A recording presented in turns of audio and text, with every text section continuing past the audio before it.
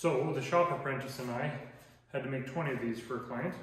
Rather than cut each one of these curves by hand and then router them, we decided to make a jig on the bandsaw to cut that curve really quickly and easily, and then just take a thin cleanup pass on the router to finish it off. So here it is. Started off by selecting some pre-finished birch plywood that I have, one for the base on the saw and the other to make the handle. The square lines I drew are important for referencing off of later. So I laid out the handle, just kind of arbitrary dimensions, whatever I thought kind of felt comfortable, and put a center line on it. The center lines serve as the reference for the radius of your arc.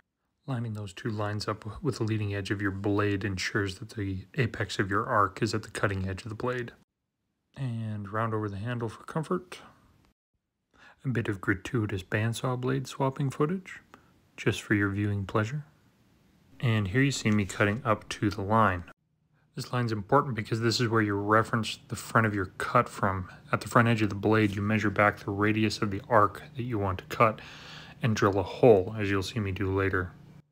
I wanted the handle to be reusable, and so I decided to use painter's tape and CA glue to hold the work holding portion of the thing to the handle.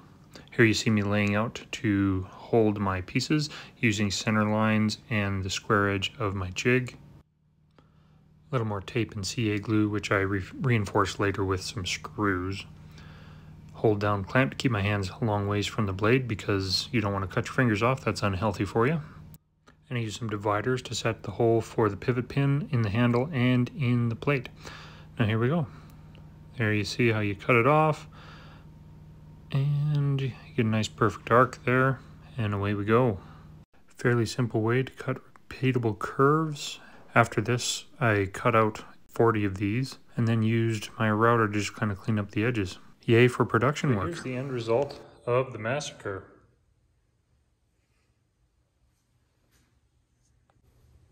Yep. Over there.